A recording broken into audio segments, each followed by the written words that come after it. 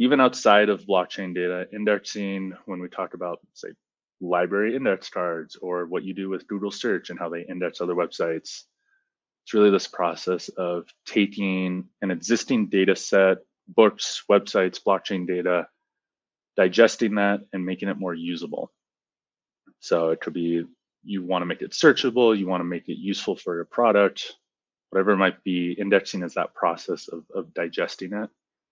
And so then for blockchains, this becomes indexing the data is taking all those breadcrumbs, the receipts, the transactions, pulling it all together, decoding it, and then trying to make sense of it in a usable way. And this compounds, as you were alluding to, just gets even crazier when you start adding in multiple blockchains, or you have data that's on chain and off chain, and trying to merge all that together in a useful way is really difficult.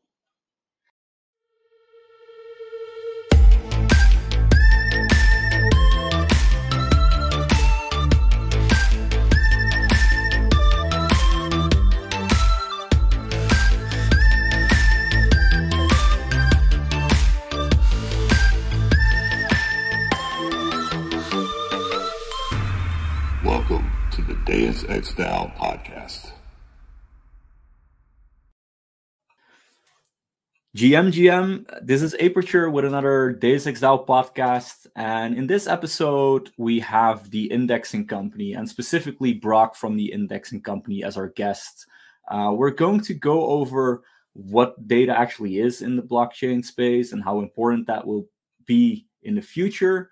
Especially with all these different chains and all these different types of chains, cross-chain activity, different analytics apps. So it will be an important episode to listen to. But before we go into deep and also learn more about what the indexing company does and how they serve their customers, I want to invite Brock to say hello and maybe do an intro himself. I think what I would like to hear from you is like, how did you enter the crypto space, and why did you decide to start the indexing company? Yeah. Thank you for having me, first of all. Yeah, excited to be here. Brock, as you mentioned, I've been an engineer generally for about a decade now. A lot of contracting, a lot of small scale startups. Very familiar with building digital products. And along the way, this was back in 2016, I think it was. Basically bored one night, dabbling with software, kind of building, heard about Bitcoin, heard about Ethereum, ended up on an Ethereum job board where I met my now co-founder. He was doing real estate on chain, past company, needed some help with that. I jumped in. And so starting in 2017, I was indexing on-chain data and merging it with off-chain data. So we're trying to do something sort of like a Zillow type interface where real estate agents would come in, curate listings on-chain, but they're still pulling in that off-chain data as well. So Stephen and I ran that for several years. I ended up at Coinbase after that for a year and a half. And then fast forwarding now to summer 2022, Stephen and I got back together. We wanted to build something else in the Web3 space. We were kind of hooked, I guess you could say. And we realized to build any other products, we'd still have to build the same infrastructure. We would have to go out to the blockchains, build the infrastructure to get the data ourselves. I always kind of thought it was crazy. We were like, okay, it's been 5-6 years now. Why do we still have to build the same stuff? And so this is where the indexing company came in. We just want to be synonymous with that infrastructure, that pipeline, and really empower other businesses to build better products. That's actually funny because you now are building again the same infrastructure, but at least helping other teams with building that and not having to go through that trouble yourself and not make the same mistakes as you did in the past. Before we go deeper into the indexing company and what they do, I think we should inform the listener a little bit more about what data is actually available on the blockchain, and what is indexing. So could you come up with some like definitions and make it a little bit more visual for the listener? Yeah, absolutely. And I'll add a disclaimer. These are just my own definitions. So I'll tell you with a grain of salt. But I guess starting with blockchain data, if you think of the blockchain as a distributed ledger, what that really means is it's almost a giant shared bank account, if you will. So when you go and you log into your Chase account or your US bank account, whatever it is, you're looking at all your transactions in there. You're going to see things like the vendor, how much you paid, the date, um, what account you paid with, maybe you used a credit card, whatever it is, you're going to see all that information in there, sort of a receipt of your transaction, right? That's essentially what ends up on chain as well. You're using a wallet, you're paying with crypto, there is a monetary transfer of some sort. And so that is at the core what blockchain data really is. On top of that, especially in more modern blockchains, i.e. Ethereum, we now have a way to have programmable money. And so what that really means is there's software that's running behind the scenes. And that software, when it gets ran, it leaves little breadcrumbs on chain. So these come in the form of logs, traces, and what those really are is little indicators on chain saying, hey, this event happened, somebody transferred this amount of crypto to somebody else, whatever it might be. So kind of summing all that up, what ends up on chain is really just markers to what happened. It's little indicators. It's not necessarily the full picture, but little bits of information that if you put it all together, you can get a much better picture. So switching gears then to indexing, even outside of blockchain data, indexing, when we talk about, say, library index cards or what you do with Google search and how they index other websites, it's really this process of taking an existing data set, books, websites, blockchain data, digesting that and making it more usable. So it could be you want to make it searchable, you want to make it useful for your product, whatever it might be. Indexing is that process of digesting it.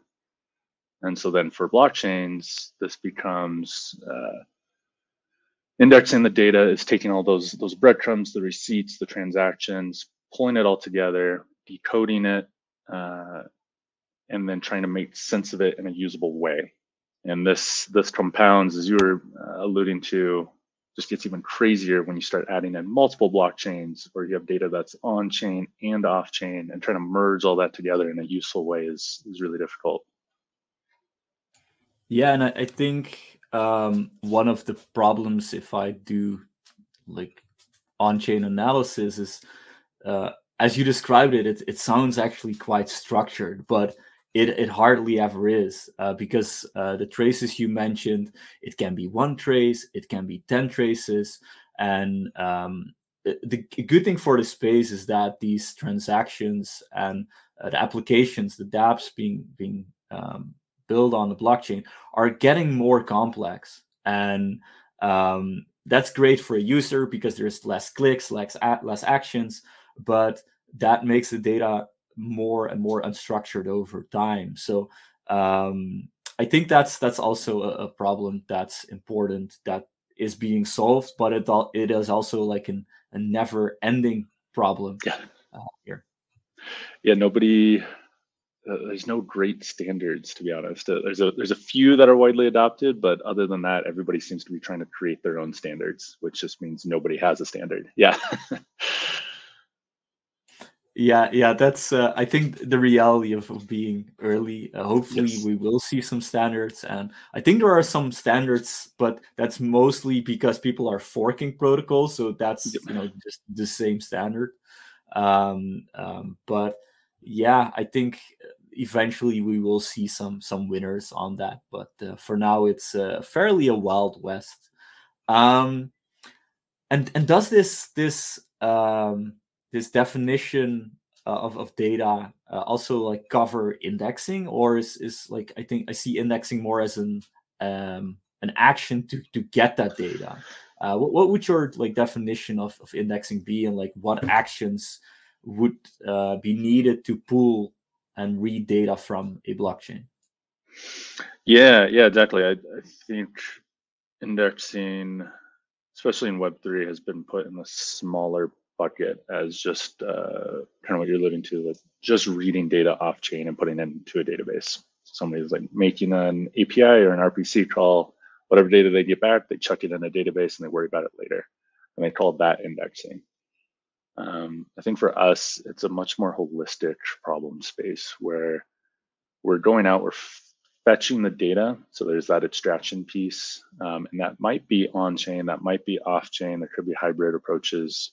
You're basically going out and getting the data where it exists. And then on top of that, you have to do transformations.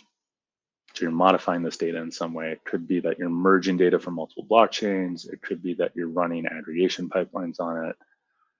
You're doing some sort of work on that data itself prior to then delivering it into a database or some other data warehouse that makes sense for where it needs to be used. And so the real goal then is not just to have a replica of what's on chain, but to have something augmented that's useful for your use case. And that's kind of what we call indexing there, is that action of getting usable data. Yeah, and that's, I think, maybe something you're battling against, that, indexing, the definition in the classic sense of just pulling data and that's it. Yep. Is that, like, that's being done already. But doing these other transformations to actually make the data usable, or aggregating or combining that with off-chain data, I think that's one of the newer applications and needs for builders and companies. So I think that brings us to the question, like what solutions are there right now? And I think I also want to note that there isn't one perfect solution. Like, Yep. different data needs from different companies and or single users. But like, how does this space look like in terms of solutions or products people can use? Yeah, and obviously this is coming from a very biased take, so take that for what it's worth. But the way we see the landscape right now is the existing solutions are essentially doing some flavor of data reselling. So you look at the Alchemies, the Graphs of the world, Covalent, they're going out, grabbing data off chain, putting it into their own internal data sources. So it could be databases, data warehouses, whatever they have internally, and then reselling that in various ways. So they're selling API access, they're selling database mirroring.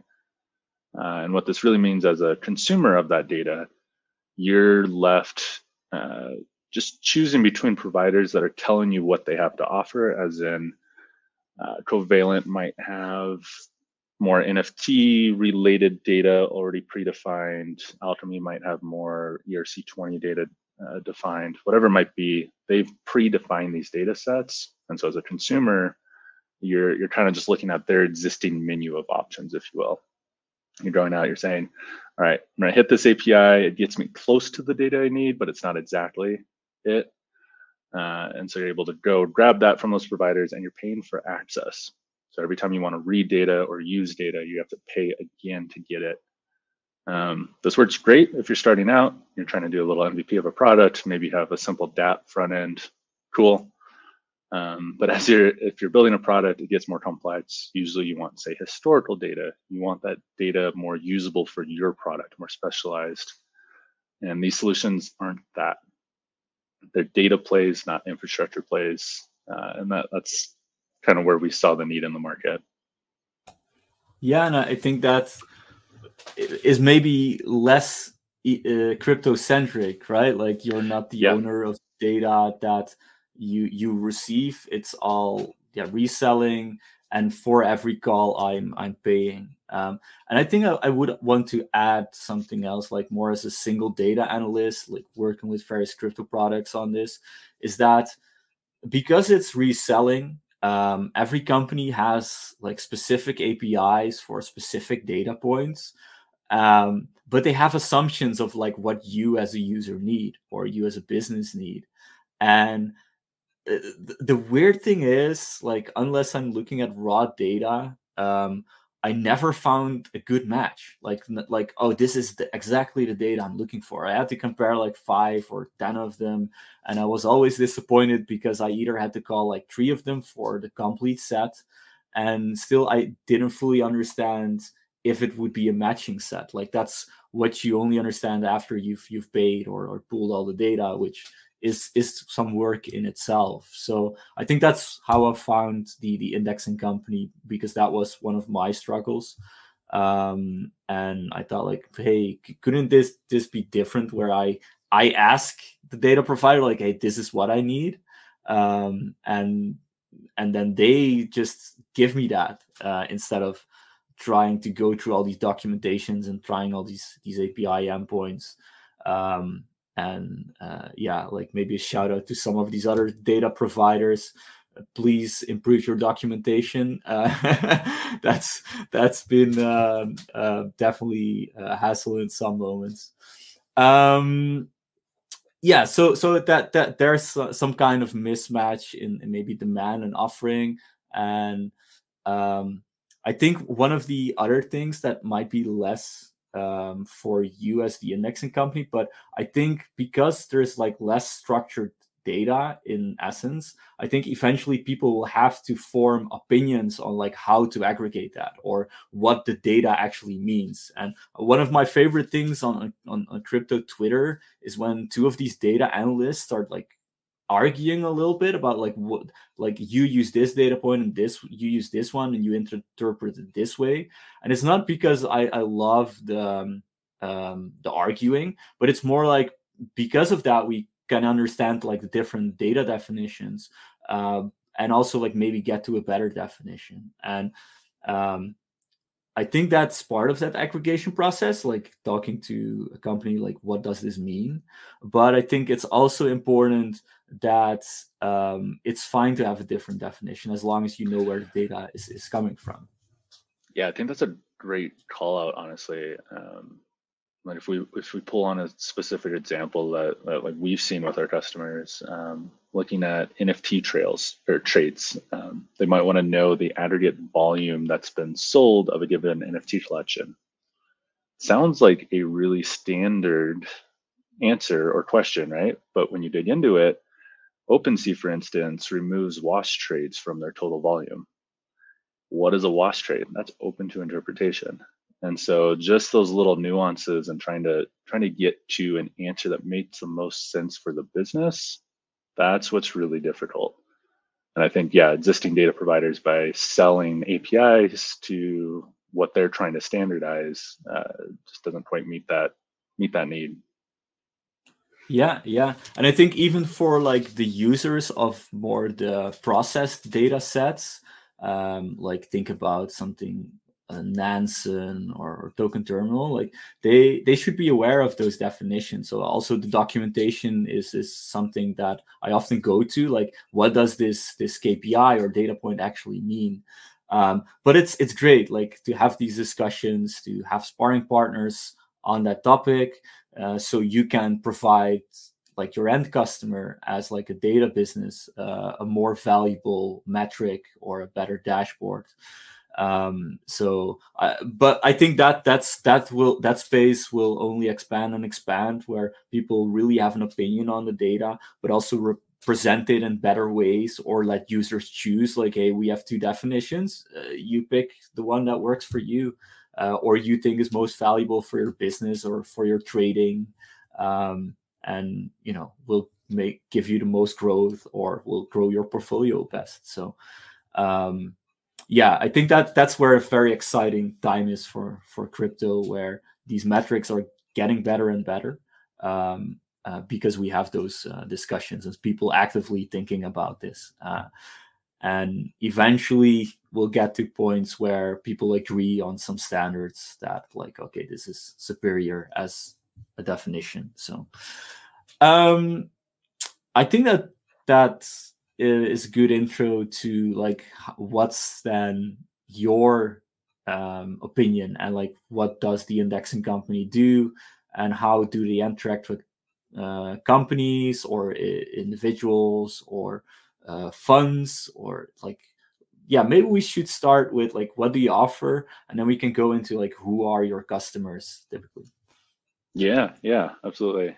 So we do indexing as a service, infrastructure as a service. You kind of think of us as like a Heroku or an AWS for blockchain, if you will.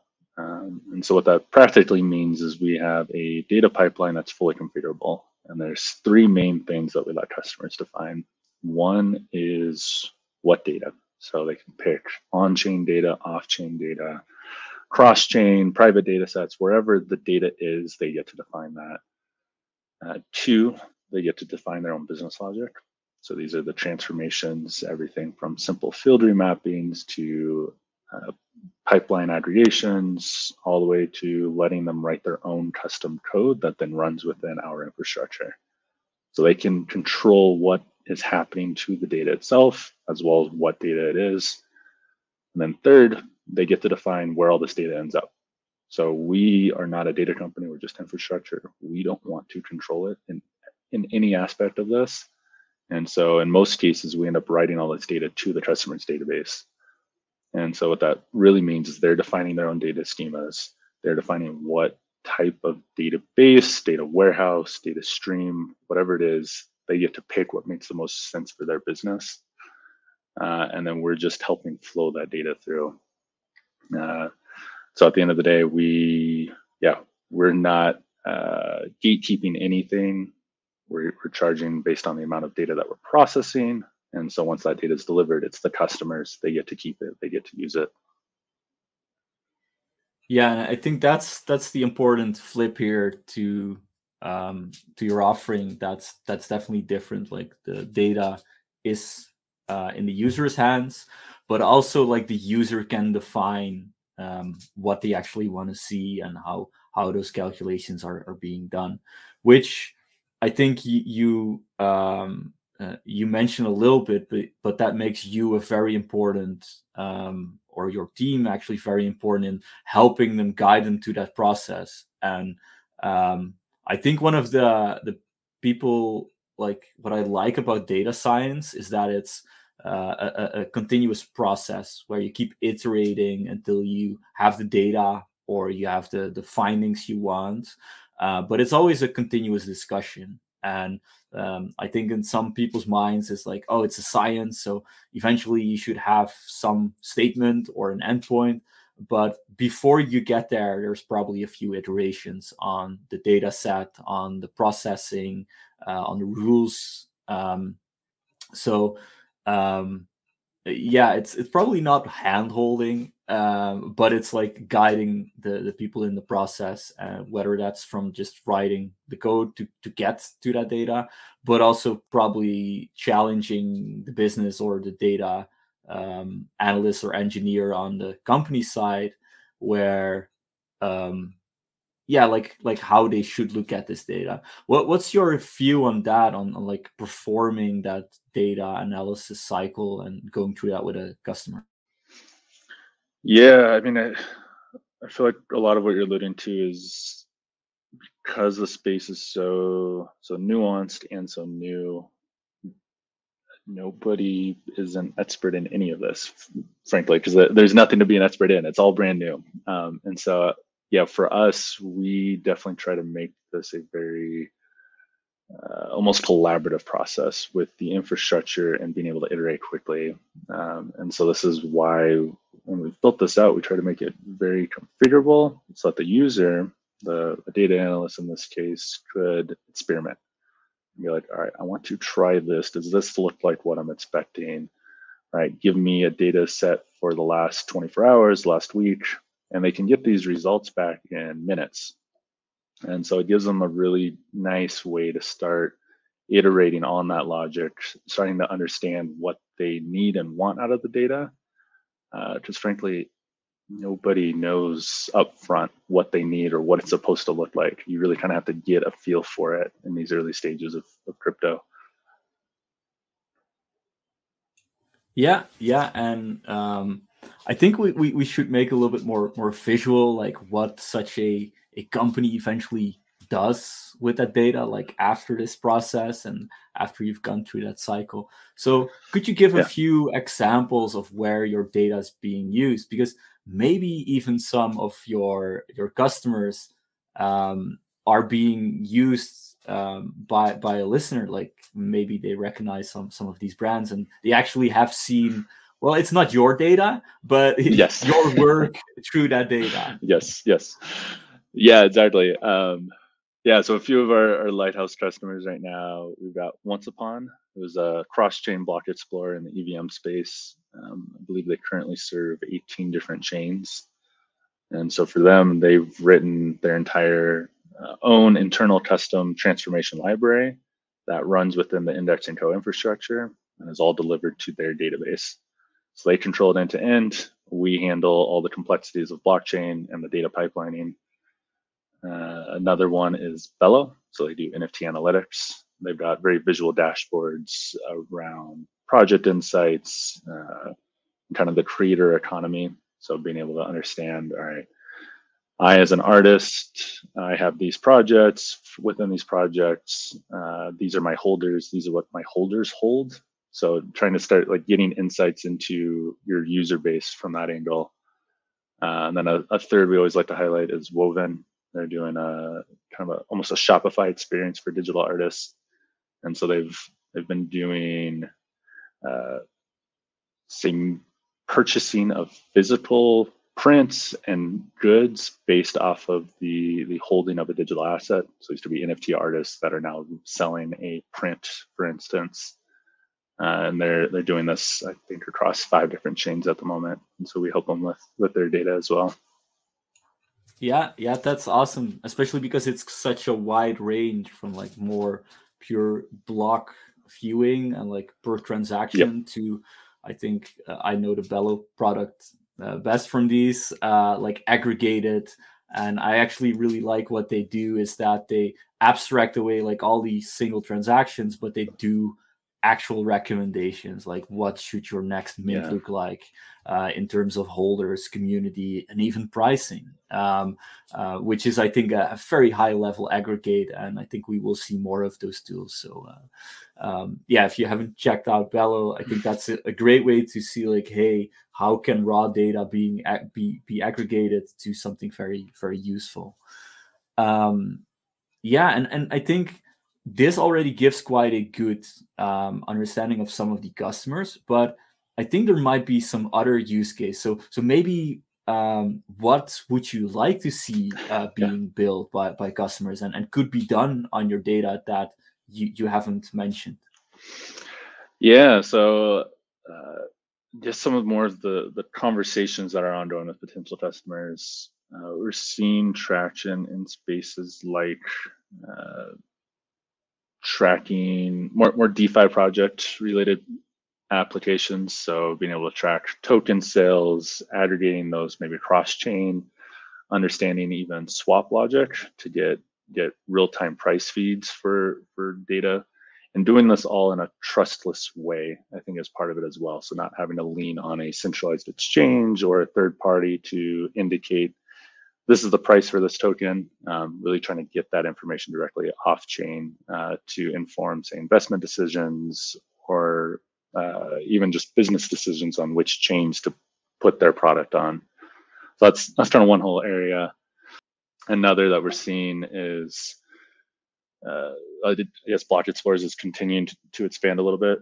There's some really cool innovation happening there, frankly, where it's no longer just Etherscan, where you're getting like hit in the face with all this raw data. People are really innovating there and coming up with some very cool visual ways to make sense of the data. So understanding, hey, this transaction was a swap or this transaction was a sell of an NFT, and even leveling up beyond that and being able to say, all right, this transaction updated, say, a Farcaster post. I'm going to pull in that post off chain. So I'm being able to intermix that data and getting those more useful insights based off of what's happening on chain, and really treating the on chain piece as just a marker or a breadcrumb for a bigger picture. Yeah, and I think that's also what I like about the more current analytic platforms is that when they combine different sources, that not only the on-chain data but also the off-chain one, because the blockchain is basically just the settlement layer for these transactions, and it's just a confirmation that the transaction was pushed through, like some value was being transacted, or somebody signed their identity, but it doesn't give the full picture. I think for the full picture, you will still need to go to like Web2 like tools or data providers, or you have the data yourself, right? Like I think one of the more interesting spaces is the Web3 growth space, where they're really mixing up that data. They're looking at like what has a user done on the blockchain, but also what have they done on the website, or what have they done in our shop, for example. So that's like, I think one of the misconceptions about like the blockchain is the new internet is that everything will live on the blockchain. We don't want that. Like the blockchain is super expensive to put all the data on. And for a lot of data, it just doesn't make sense to have all these verification layers and like get confirmation from all these nodes. So it's not that important. Unless you think it's important, well, then you can upgrade it to a blockchain. So yeah, combining that data, like the off-chain with the on-chain, I think that's also super interesting here. So maybe I think there's an example you want to give there where you see a very good use case where, like, yeah, this is actually where on-chain data is definitely not enough, but the off-chain data gives that full picture. Yeah, one I like to go back to that we're not really seeing rolled out yet, to be frank, but health records. So there's obviously a lot of compliance and security and privacy concerns with individuals' health records. And so the records themselves, you probably don't want out in a public space, even if they are encrypted. It's just too much of a risk. That being said, you could keep a decentralized identity or the access controls to those records on chain. So there could be ways that, say, a hospital is able to be granted access to an individual's health records through an on-chain transaction, but the records themselves live off-chain. So I think that's kind of a classic example where the two worlds can really work together.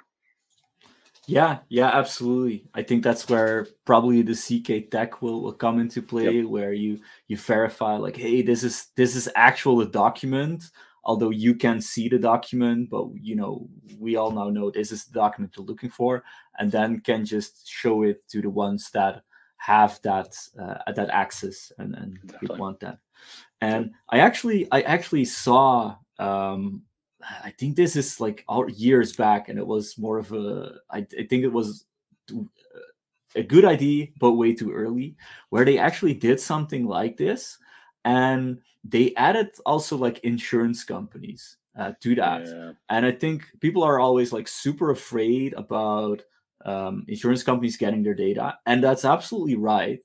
But in some cases, those companies actually need that data, especially in an aggregate, like, hey, what's going on here? Which I think in some ways could actually improve pricing and be more fair to people. So I think in this project, they built some query system where the insurance providers could query all the data, but they could never see a single data point. It was always ensured within the rules, within the tech, that there would be a minimum amount of data points, and you could never track that to single users. So I think that's definitely a unique case. But yeah, access control is also some really great feature. But yeah, like that all requires pooling data from more traditional systems, especially I think very well secured systems like banking systems, health records. These systems are like ancient in some ways. I think like some of them are running on Fortran. Maybe you know that language. I think it's a super old language. Yep. Nobody understands that. Maybe like the 60-year-old developer in the back, but yeah, but still, you can still pull the data now in a new system in a trustless and like verified way. So maybe we, can save these systems Yes. by bringing them into this new deck. Yeah. Well, and part of that too is I think the promise of decentralized data, if you will, probably digging into that. It's not about having data on chain; it's having it uh, accessible by whoever owns the data, and being accessible in a distributed way. So there's lots of ways to accomplish that without having to put a transaction on chain and go through all the verification steps, as you were saying. You can do it with different incentive mechanisms and different types of peer-to-peer networks. Yeah, well, and that like begs the question, like, how decentralized is the indexing company, and if not, why not? Or you want to go there? Yeah, Um, no, great question. To be honest, yeah, we want to be decentralized, but we wanted to serve our customers first. So we started with a centralized infrastructure that is at least internally distributed.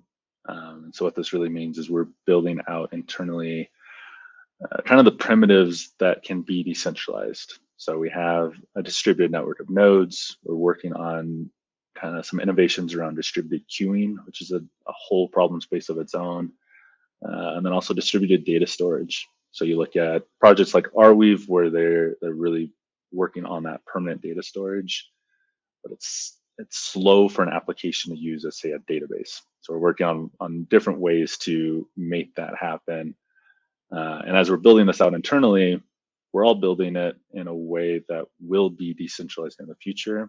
And really, the goal here is everybody should be able to run what we're going to call an indexing node. So you should be able to go from your phone and be indexing data in the background without even realizing it. I'm just kind of creating this massive network of peer-to-peer data access and processing is kind of what we're after. that's awesome, ID. And I think that's a lot of projects go for like a decentralization route too fast, or mention they are decentralized because they have a governance token out and then run a DAO and then realize like, hey, but there's no customer, or nobody's responsible for understanding this customer or serving them. So yeah, I like the idea more of like progressive decentralization. Like you start as a centralized business, see where there is demand, tweak a product, see what the edge cases there are, because there's always a lot of exceptions. And then part by part, you start to build some decentralization into that. Also to make, I think, the company more robust for like outside attack factors, or yeah, hopefully it doesn't happen, but team members like leaving or something else happens to them, so they can't continue to work, so that anybody can continue with what you've built. I think that will eventually build a much more robust company, make it more future proof. Whether that's then a company or a DAO, or a company serving a DAO, like that's all different flavors.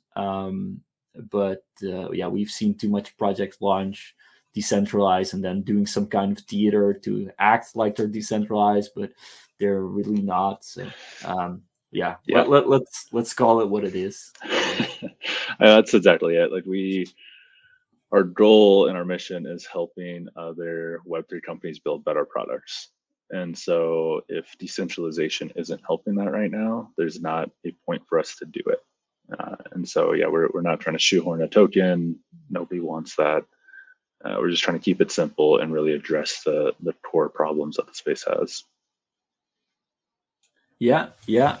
And I think we have a good idea of like what the problems are right now and what you're solving for right now. But it's the start of the year, so we want to look forward, and maybe even for like the other years after.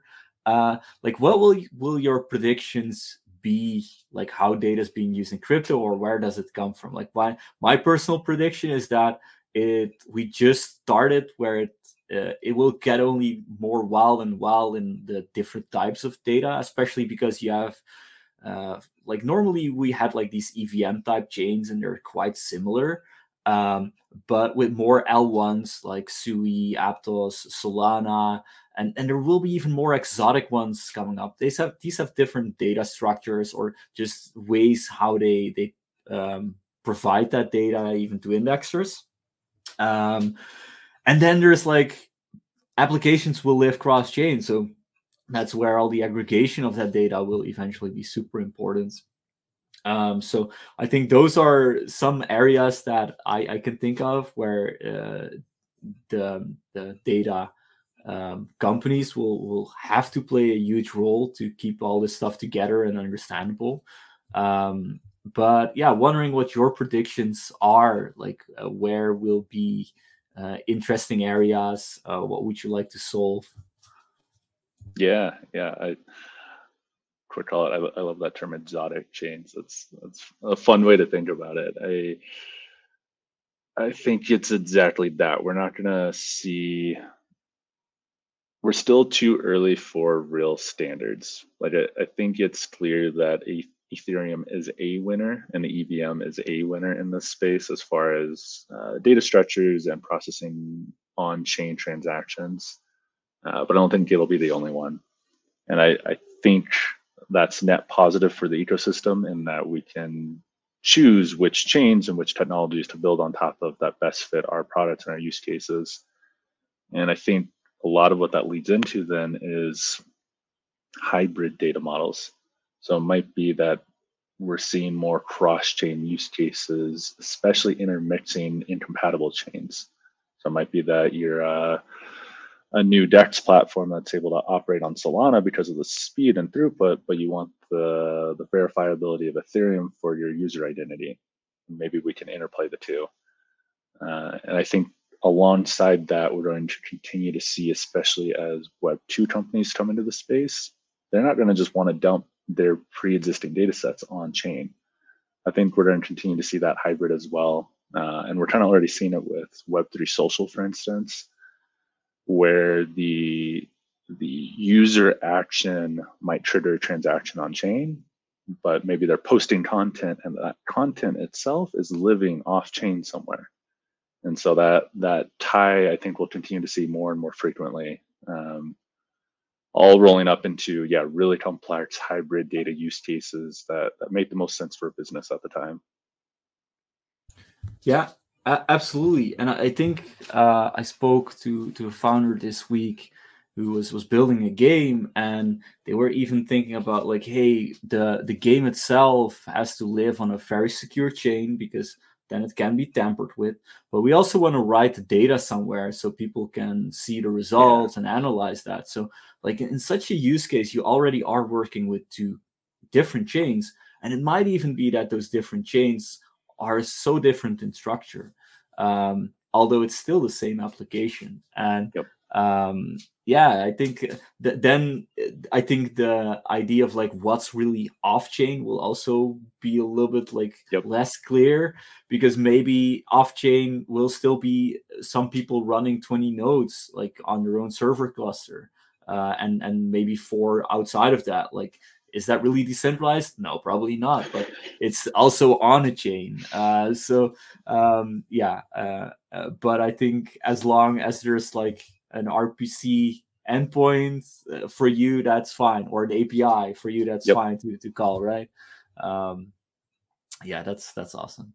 I think that brings us like to the end of the podcast. Is there something still that you want to could take away for 2024 about like what you want to see being built, or how data analysts should look at this space? Yeah, I guess on the first question, I want to see more consumer applications. Like we're still in the space, myself included, I'll admit it. We're all building infrastructure. I want to see people building actual applications that real end users can use without even knowing anything about the blockchain. I want to see more of that. And then I think for data analysts, kind of tying all this back together, I think it'll be important to not be niched down into a particular ecosystem. So feel like we see a lot of companies, at least, that are maybe entirely EVM focused or entirely focused on Solana or Aptos or whatever it might be. I think we really need to start treating this as a holistic ecosystem, and looking at it through that lens. And so trying to be not necessarily experts, but being able to play in all those different sandboxes simultaneously. Yeah, absolutely. That's a good call. If somebody's listened to this conversation and they want to either follow you on Twitter or want to get in contact because they have a specific data need, how can they reach out to you and the indexing company? Yeah. I mean, please do. Would love to chat, or if we can be helpful in any way, would love to. Our website is indexing.co. And then my personal Twitter is at RUNNINYETI. So at running Yeti. Feel free to reach out anytime.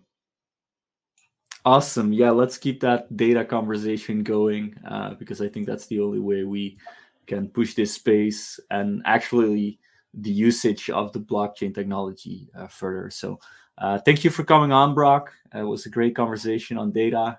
I love having these as a data analyst. So thank you for your time.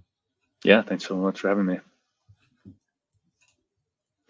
So this was another Deus Exile podcast. Thank you for listening, and please follow and subscribe to keep updated on next episodes.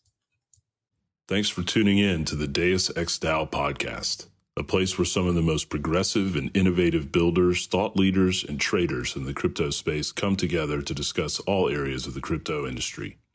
Whether you're into DeFi, Layer 1s, Layer 2s, NFTs, or anything in between, we've got you covered. And as a reminder, nothing said on this podcast should be construed as financial advice or as a solicitation to buy or sell any digital asset or security. The comments, views, and opinions expressed by the hosts or guests on the podcast are their own. As always, you'll need to do your own research.